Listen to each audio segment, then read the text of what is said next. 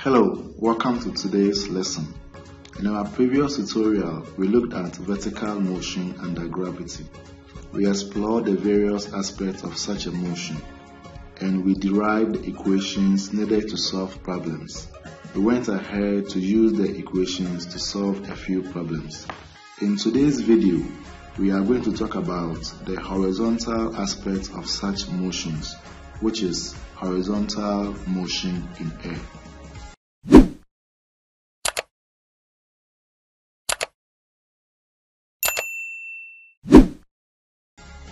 For us to better appreciate the concept, let's consider this free body diagram. This is the simplified form of such free body diagrams.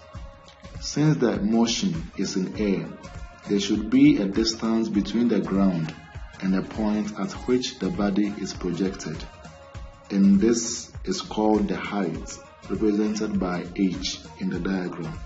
Also, the body is projected with an initial velocity u. It falls to the ground having covered a horizontal distance s. Now let's explore some additional concepts about horizontal motion in air. When a body is projected horizontally in the air, it travels with both horizontal and vertical velocities.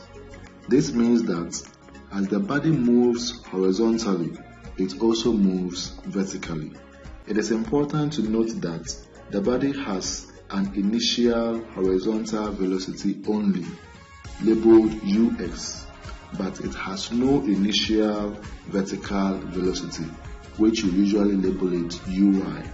The simple reason is that we are talking about bodies projected horizontally in air. In this case, they do not have initial vertical velocities. Since gravity has no influence on horizontal motion, the initial horizontal velocity, labeled ux, remains constant. This means that the initial horizontal velocity does not change throughout the motion. For example, if the initial horizontal velocity of a body is 20 meters per second, it will remain 20 meters per second provided it is moving horizontally in air. Also, the time t taken to travel through the horizontal distance is the same as that of the time taken to travel through the vertical distance. The horizontal distance s is given by the product of the initial velocity and time. In symbols, we can write that s is equal to ux times t. The horizontal distance s is also called the range. In order to work around this type of motion, that is horizontal motion in air, we have to modify the equations for vertical motion under gravity. So let's revise a little. The equations for vertical motion under gravity are: number 1, v is equal to u plus gt. Number 2, v squared is equal to u squared plus 2gh. And number 3, h is equal to ut plus half gt squared. And so by modifying these equations, we have to remember that the initial vertical velocity for horizontal motion in air is 0. In this case, the equations would be: 1, v is equal to gt, 2, v squared is equal to 2gh, and 3, h is equal to half gt squared. This is all that we need to master in order to solve problems. So having gone through these concepts, let's now solve a few problems. So let's take our first question. It reads: a tennis ball traveling with a speed of 10 meters per second rolls off a horizontal table 1.0 meters high. Ignoring air resistance, determine the 1. Horizontal speed of the ball just as it strikes the floor. 2. The time of flight of the ball in air. An acceleration due to gravity g has been given as 10 meters per second squared. So in this question, we have been given two tasks to perform.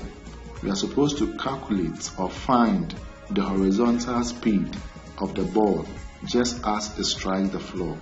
And then we have to find how much time it takes for the ball to fly in the air before it hits the ground.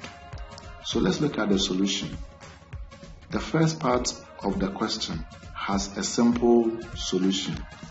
We know that for horizontal motion in air, the horizontal speed is constant throughout the motion.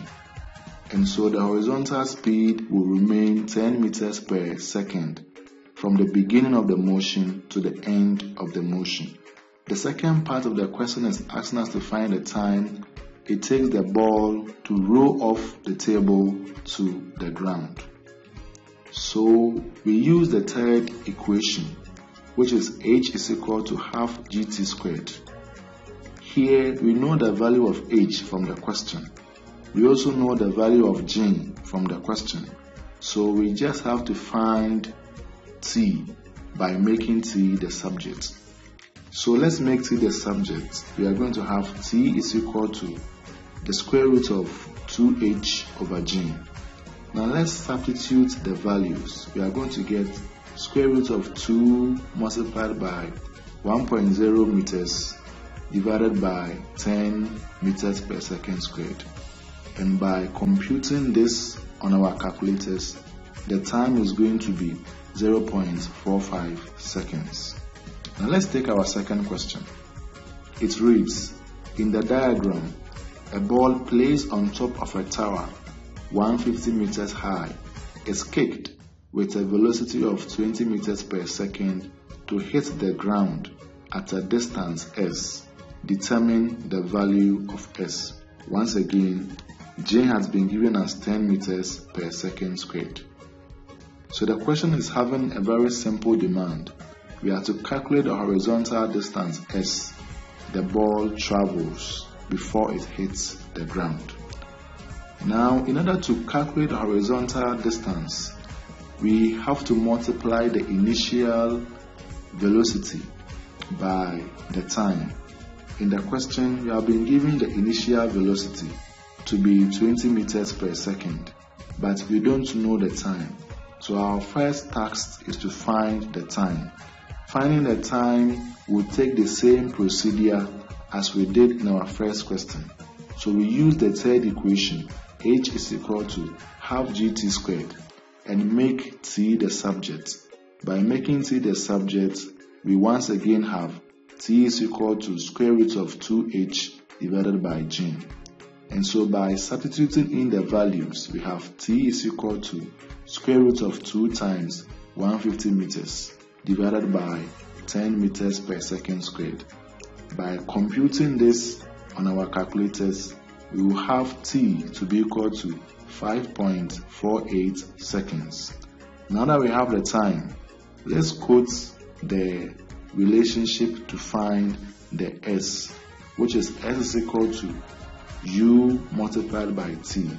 Let's put in our values. We are going to have 20 meters per second multiplied by 5.48 seconds, and this gives us 109.5 meters. Let's take our third and final question for this tutorial. A particle is projected horizontally at 10 meters per second from the top of a tower 20 meters high.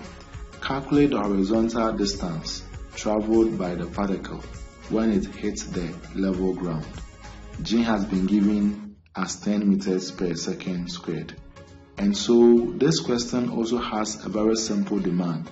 We have to calculate the horizontal distance traveled by the particle, just as we did for the second question. In order to calculate the horizontal distance, we need to multiply the initial velocity by the time. The initial velocity is given as 10 meters per second, but we do not know the time. So let's find the time from the equation h is equal to half gt squared. By making time the subject, we have t is equal to square root of 2h divided by g. Let's put in the values.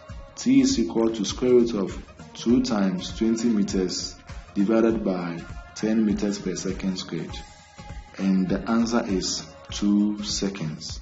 So now let's write down our formula for finding the horizontal distance, which is S is equal to U times T. By putting in the values, we have 10 meters per second multiplied by 2 seconds, which gives us 20 meters as our final answer. Thank you very much for staying with us to the end of this lesson. We hope you have enjoyed studying with us. If that is the case, then like this video, subscribe to our channel, and share to your friends. See you in the next video.